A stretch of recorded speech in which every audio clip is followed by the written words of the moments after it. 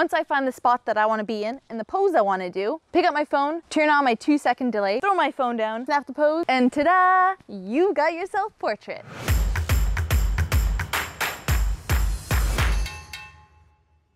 My sunshines, how's it going? How are ya? It's your girl Alex, and today I want to start a new series all about self-portraits. And to start this series off, I want to talk about the steps required to get that stellar self-portrait and finish with how to get the most out of one location. Alright, let's get this video going! Now for actually capturing the photo, I use two things.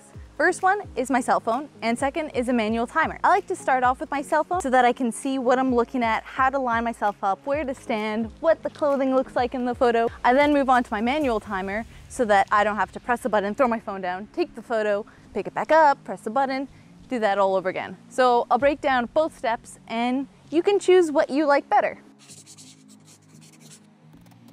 Once the Wi-Fi is enabled on my camera, I pull up the Wi-Fi on my phone, connect to Jiggs camera, and then pull up my camera connect.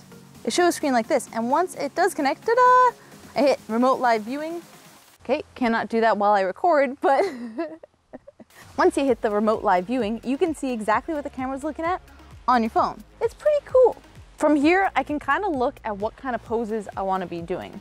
So I like the straight on because my sweater's pretty cute. Once I find the spot that I want to be in and the pose I want to do, pick up my phone, turn on my 2-second delay, which gives me enough time to hit the shutter button, throw my phone down, snap the pose, and then pick it back up.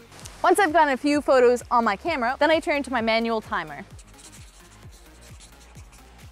I use this newer timer, and I freaking love it. I just connect it to the front of my camera, and this will take a photo every 2 seconds for 399 photos. Now all I gotta do is press that little center trigger button. Wrong button there, woman. You meant the top one. And start posing. And ta-da! You've got your self-portrait. Remember, it's gonna take a while. Enjoy the process and just learn along the way. Have fun with it.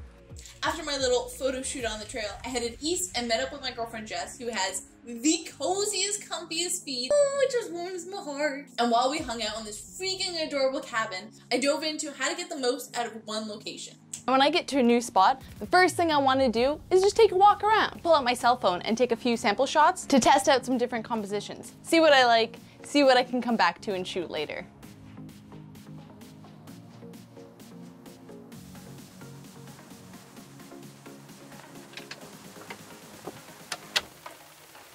I find the best way to get the most out of any location is to take a mix of close-up portraits, medium, and far-away full bodies, like so.